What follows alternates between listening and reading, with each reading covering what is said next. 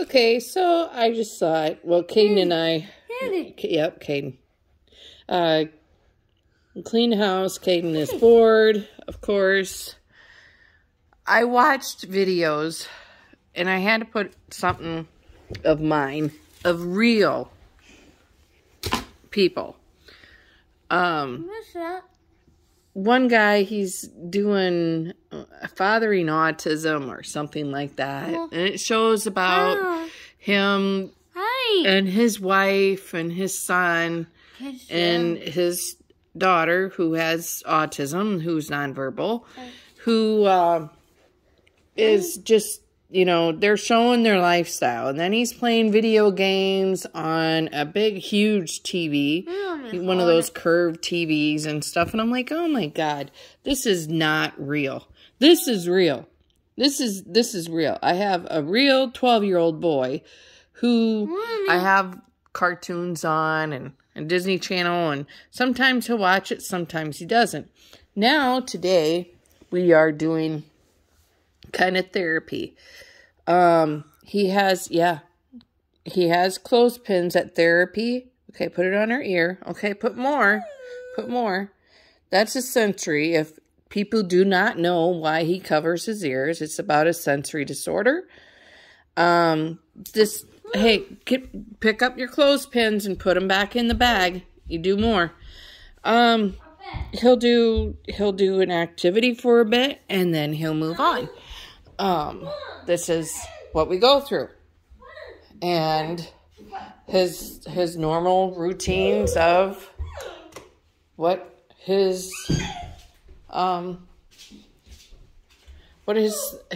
paranoia, not paranoia, but obsession is those little things that, I don't know if you can see them.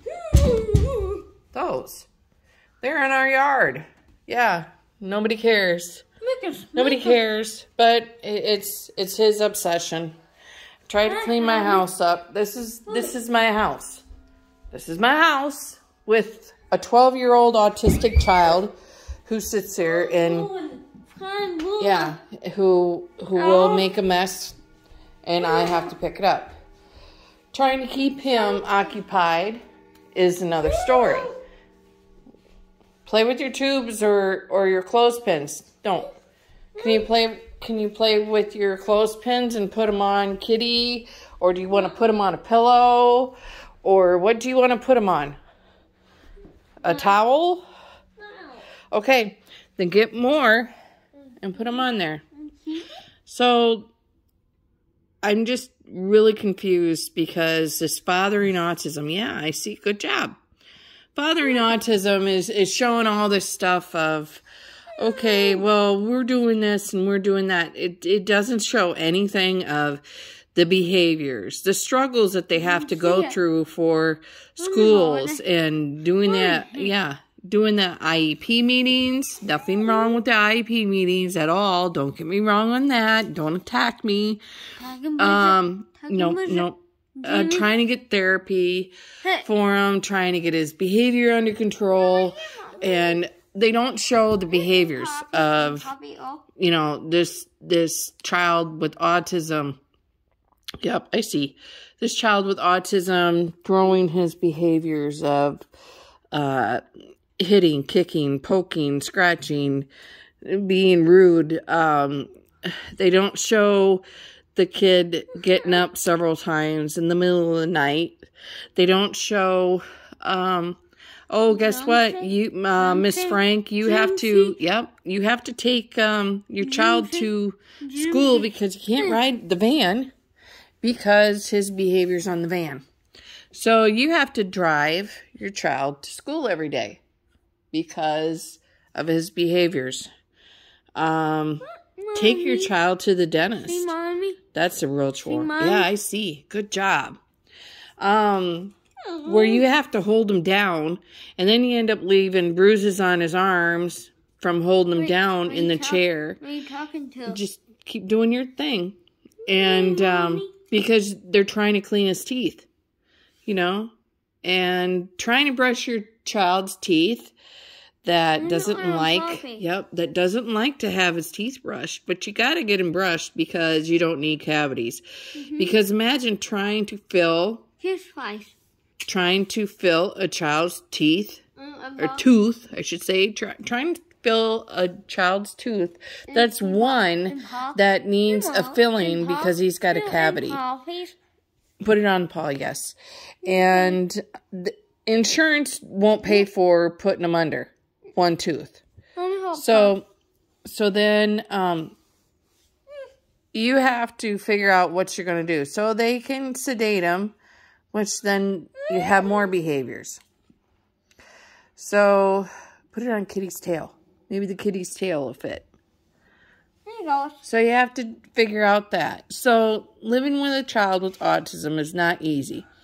And the biggest thing that I get into is people will sit there and say, you need to put them in an institution. You need to put them in residential care. No. Why? Because you don't. Keep on? Yeah, keep on. You need to put them in a group home. One, there is no group homes. I don't know what these people are thinking of, oh, you need to put them in residential care. You need to put them in an institution. There is no institution. And there is no residential home because the residential home for these kids are full. Because the kids that are in there are children that have feeding tubes or in wheelchairs and stuff like that. They do not, yeah, you try the owl. What's that? No, you try the owl. They don't take care of children who have behavior problems. And you're stuck with them. You are literally stuck with them. I have taken him to the ER and said, I need him to be institutionalized. I need for him to be in the, I need help. I need help. And while I'm asking this, pleading for help, he's attacking me. They see this. There's nothing they can do. Okay, now. Yep, I'm okay. And they look at me and say, there's nothing we can do. Well, I'm sorry. You'll just have to deal with it. He'll be put on a wait list.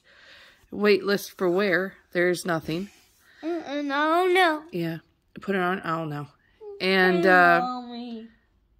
it's just crazy. And then like I said, the residential homes, they are for children that have feeding tubes or wheelchairs or walkers. And they are not for children like Kayden, who is semi-verbal. I can't do it. Put it on his wing.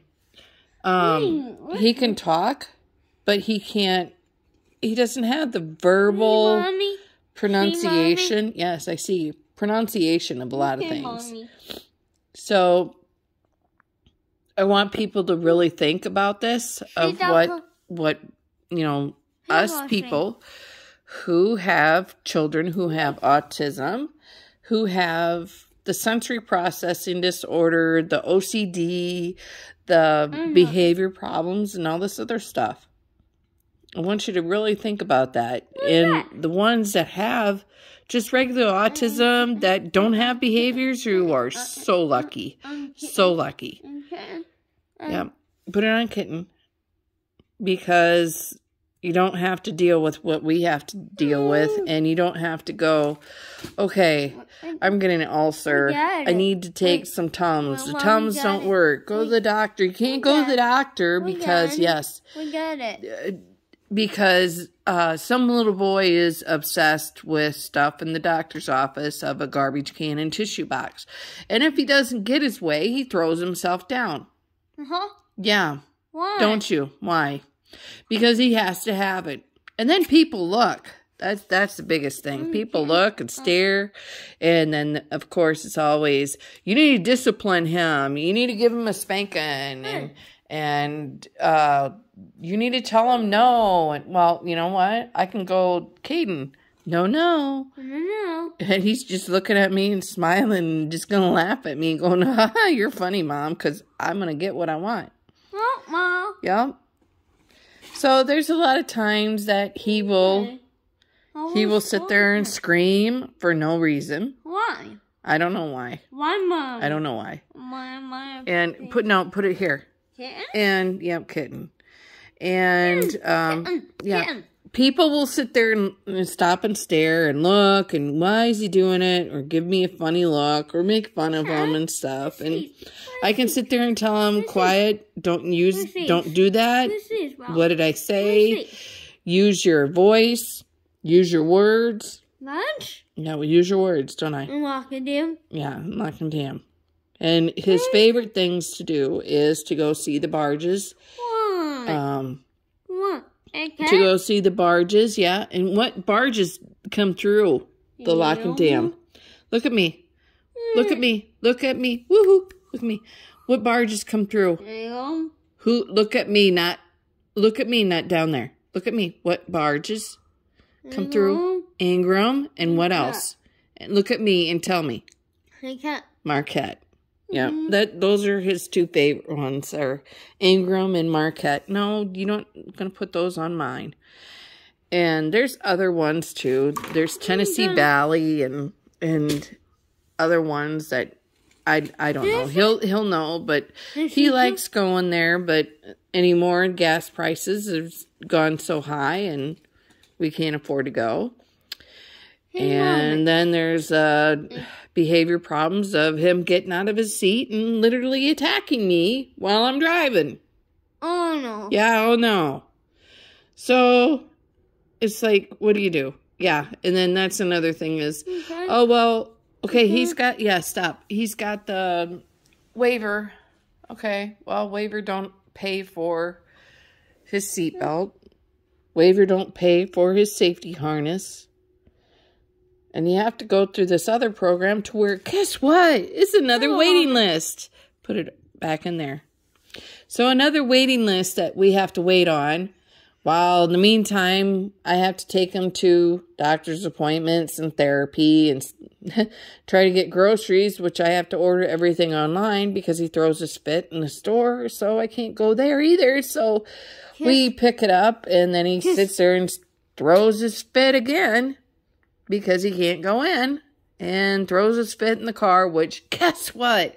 Another attack! Just love driving, just love going anywhere, when he just does not listen, and he wants to throw his fit. And Hi, Mommy. So, when people sit there and judge me because they say, well, she needs to do this with him, or she needs to be calm with him, and I can't.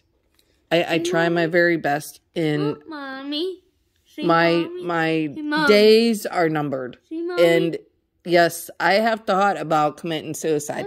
Yes, I don't care. People can turn me in and sit there and say, oh, she's threatening to commit suicide because she posted it on a video. I'm so depressed because I have no life. I have nobody that will sit there and watch him, so I can go out to a movie or go out to eat or just do something. I don't have anybody anymore. So it's just real frustrating. And then trying to get him to watch a video, it's Disney Junior or anything else, Peppa Pig. Nope, it's got to be right beside me. Every single day. I have my bedroom with him. I can't sleep with my boyfriend. I can't, share our new bed together. No, I gotta stay in Kayden's room because Kayden elopes. I have these door locks that they need to be replaced because they don't work anymore. Mommy. The handles on the windows are off. I can't open the windows because he escapes through them. Why, Mommy? All the doors in our house are locked. Mommy? Because he gets in them. Why, Mommy? Why, Kayden? No. So that's why I can't believe this man who sits there and posts about fathering autism and there's more than this.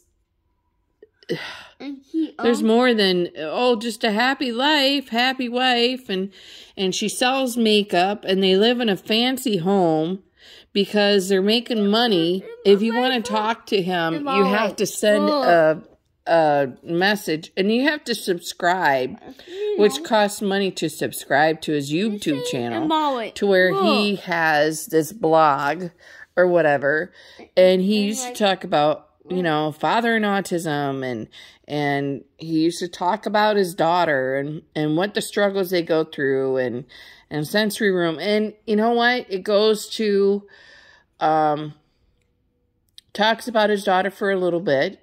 And then he'll go on, oh, we're going to this restaurant, and we're going to this meat market. And, oh, this is where I buy your steaks at. Well, guess what? Hey, Mom. Half the time, I'm lucky to buy him a freaking Happy Meal. And you know what? Happy Meal. Oh, wow, that's a 10-cent burger. Mommy. You know? Hey, Mom. And I can't buy him steak. And most parents who have autistic kids, they can't afford that stuff. Look at that, Mommy. And besides that, I have supplements besides, I see, besides his other medication that I give to him. I give him Epsom salt baths to help calm him down, to help him sleep. I have to buy melatonin because his medication doesn't keep him to sleep. So I'm spending about $75 a week on his supplements. No, you do it. On his supplements. So figure $75 a week. Take that times 4. And then now gas prices are almost $5 an hour or $5 a gallon. Put it on them. Huh? Yeah. And it sucks. And when they're sitting there with this big screen TV and he's playing video games and it's like, how do you do that? I don't know how you do that. And you're very lucky. Yeah. Because most of us who have autistic kids or special needs children, no, you're fine. Okay, Mommy. Special needs children, I should say, are mostly single mothers. And every once in a while, you'll have a single father. Yep. You'll have a single father. But most of us are single mothers. And I have been told, one more time, and you guys have to find a place on your own. One more time, and that's it. You're fixing it, and this and that. So Kayden jumps up and down, and been told that I don't understand. Maybe it is. Maybe it does happen. I have no idea. But he has to screw in the light bulbs in the ceiling because they come loose from Kayden jumping. And Kayden will get excited and he'll stomp his feet or he'll jump up and down on the floor. So, oh, well, I have to screw in the light bulbs because he's jumping up and down and it's from that. And you know what? He's destroying this and you'll have to find a new place. So, yeah, now the rent's gone up and everything else. So, how do people afford it? Anyway, that is my vent. So I know people are going to sit there and go, God, she bitches all the time. Is she ever happy? Huh. That's funny. Because you know what? You take care of him for a whole month and tell me how you do. Because, I mean, a lot of people will sit there and say, oh, I've taken care of him for a day. He's not that bad. No, his moods change. His moods change. No. His moods change every day.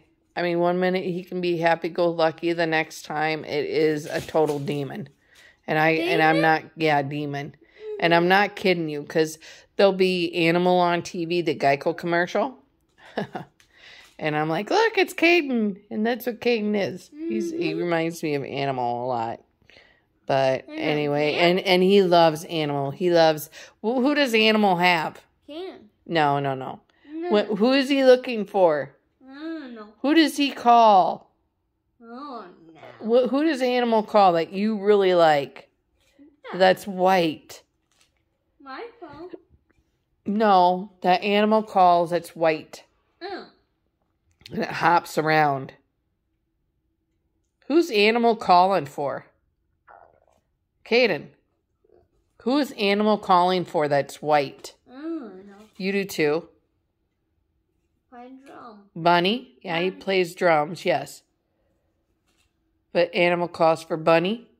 Mm-hmm. What does he say? I don't know. What does animal say? Bunny. Bunny.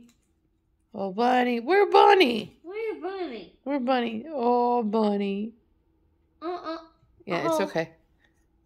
It's all right. It works. Oops, no. Anyway, that's my vent.